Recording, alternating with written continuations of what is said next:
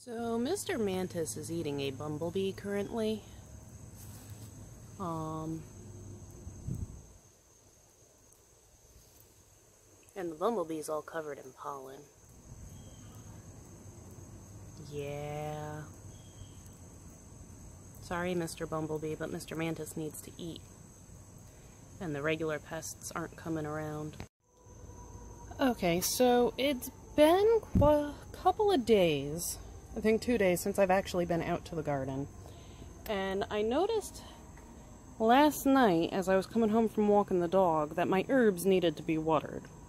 So I just watered my garden, well, the pots, not the in-ground garden, because that seems to be doing fine.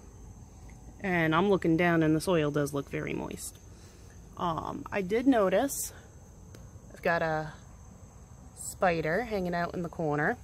He's going to eat the stuff that wants to eat my tomatoes. And I did notice that these guys have a different shape on this plant than they do over there. So I'm thinking that Anna has a couple different kinds of tomatoes. So we will find out. And the pepper is still hanging out, and of course, you know, the sugarcane is doing what the sugarcane does. Her beans, however, have been just putting out new growth after new growth after new growth. And whatever that is down there, we will find out shortly. So, yeah. It's not the prettiest of sights, but it's the end of the season and it's the herbs, and I'm surprised that they're still kind of hanging around. But then again, it is 80 degrees and it's the end of September. And Mr. Mantis has decided to eat a bumblebee. Yeah. But the mint and the chives are also hanging around. So I still have bean flowers starting up on this plant and beans growing on that plant. And I have one pepper right here that's still growing on my green bells. I have an open flower on my cubanelle plant that I am pollinating. And pollinating. And what looks like a spider mite. Oh boy. Yeah. And then the jalapenos have turned into this sea of red. I've got a red jalapeno I'm going to pick over there. I've got a couple jalapenos I'm keeping here for seeds. I've got 1, 2, 3, 4, 5 that are still green up top. And down bottom, I have a red one, 2 green ones, and a small itty bitty green one. And even the green ones that need ripening up are starting to turn red. And like I said, the tomatoes, they keep putting out trestles.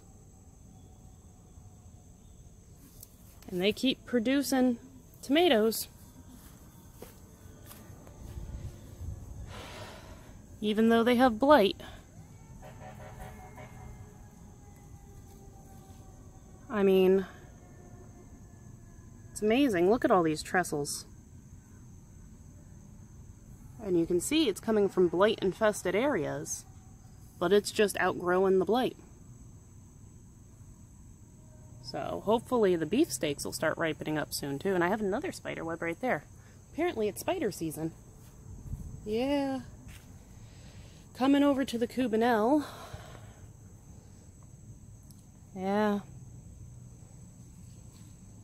It's doing what it's doing. And we move on to the green bell pepper. And my father-in-law informed me that this branch that was holding my second green bell, he found on the ground next to the pots. So we don't know what's going on here, but We will find out. The whole branch is gone. So either it snapped from the weight of the one pepper, or somebody broke it on me. Yeah, such is the luck. So, and of course this one's just rotting away. That's the one with the damage I've been showing you, that something was burrowing into.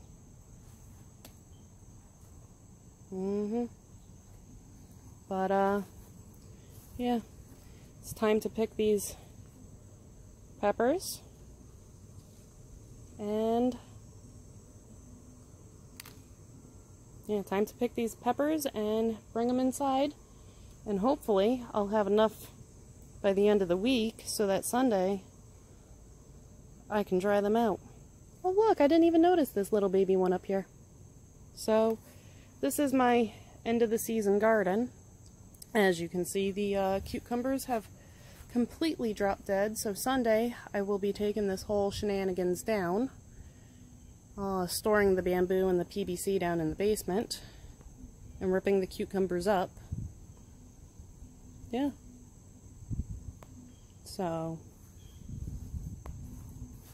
I'm still pollinating the flowers.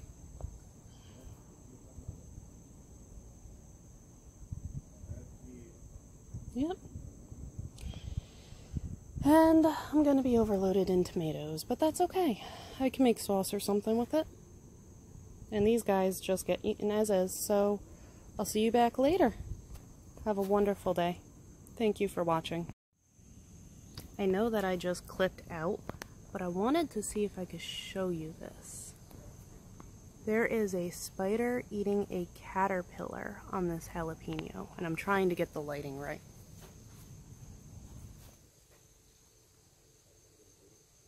Yeah. So not only do they eat the bugs, but they eat the caterpillars too. It's fantabulous.